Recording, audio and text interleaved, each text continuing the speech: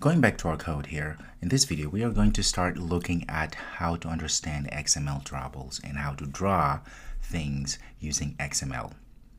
So what we can do, we can go to our drawable folder here, right click, say new, it's a drawable resource file. Okay, we're going to give it a name. In this case, we're just going to call shape. Okay, and make sure it's under a drawable. And we're going to say OK. And this happens. Let's get rid of our preview here. Now, we don't want a selector. We want a shape. So the moment you type shape, there it is. Say enter. And there we go. The next thing we're going to add at the end here, I'm going to say enter. And we're going to say shape. And then you notice right away we have options for oval, line, rectangle, ring. So let's start with a rectangle right now. So we have now defined that this shape here is going to be a rectangle, which means inside of our parent node, right, our XML here inside, we can start putting things. The moment you open the less than bracket here, you notice we have different things you can do. We have stroke, corners, gradient, padding, size, solid. So all of these are properties we can add to our shape. So let's start with stroke. The stroke is going to be, we want the stroke width, there we go, we want it to be, let's say about 1 dp, again, independent pixel there. And what else, what other property we want? Let's say we want to make it so that the color, type color, we want it to be, we can either add directly a hex code, or we can just go and get, for instance, this color primary here. You notice it's from @color folder. Okay, so there we go.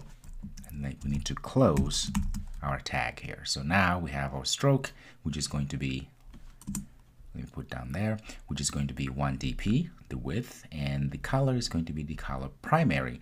And the great thing here, we also have this aid here, okay, which tells us what color this is going to be. Okay. The next question is then are we going to use this? Well, before we even do that, we can actually click here, say preview, and it tells you exactly how this is going to look. We say it's going to be a rectangle, and there we go. And it's going to be with the stroke 1 dp. If we change to 3 dp, for instance, you notice the stroke is larger, wider, I should say. Okay, let's keep it 3 dp. In order for us to use this shape in our application, what we can do, we can go back to our activity main. We can go back to our main activity here, content here, and what we can do, and for instance, we get this button here. Let me open preview again. Let's get one of these buttons. How about this one or that one? Let's get this one, okay? What are we gonna do? We're gonna say background. And you notice the moment you put background, there's a lot of options here. We can pass a color, which we've done before. We can pass other things from the Android ecosystem, okay? But we can also pass a drawable. You notice now we have this drawable shape, which is exactly what we just created a few seconds ago. The moment we say enter, and all of a sudden, you notice that we have our button there. Save this and give it a run to see in action in our emulator. You will see that our button is indeed looking great. Look at that. Very nice. Okay, now you can start seeing things that we can do when we design our applications, right? We can create drawables using XML, we can create shapes and so forth. How about create a different shape? Let's go back to our shape here. Instead of a rectangle here, what if we want to change this to, say, oval, or let's see, line, for instance. Would that work? Let's see what that would be. That's just going to be a line. All right, let's save this and go back to here. And you notice there is our line. All right, so it's just all crossed. Very nice. Save, give it a quick run, because it's always fun to look at things through our emulator here. Let's see, what is that going to look like? Oh, look at that. But you also notice the moment we add a custom background or a custom drawable to our user interface elements here, we lose other things. Like now you notice this button here is the default button. We have this tactile feedback, right, animation. But now once we add our own, we lose that capability. We can add our own, of course, using animations ourselves, which we'll see later. But I just wanted to show you the beauty of using Drawable XML to actually start creating amazing user interfaces. What other shape can we do? Let's go back here. Perhaps we can do oval. There we go. There's an oval. Very nice. Go ahead and save. Go back to content here. You notice there is our oval there.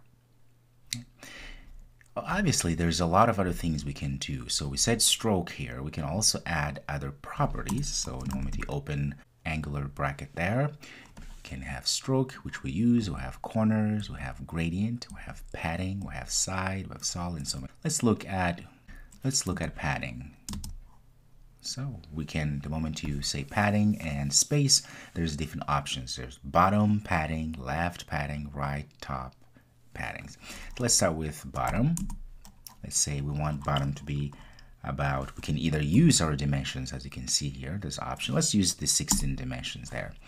Okay, we can say top. We can also give 16. Let's say left. And give that there, and right, and also the same. Of course, we have to close it, and there we go. So that means now we have a padding that will be included inside here, whatever is around it. Okay, so let's go back and take a look. And it's hard to see, but we do have a padding inside here, okay, of our shape. So there's all sort of things you can do with your shapes or XML drawables that you can include them into your user interfaces. Okay, and of course, if we are able to add them into a button, that means we could also add them into our main user interface here, right? If you look at the relative layout, you can also add a background here. For instance, you can say background and add shape, and you notice now the whole screen is now showing the shape, right? The oval shape. Very nice.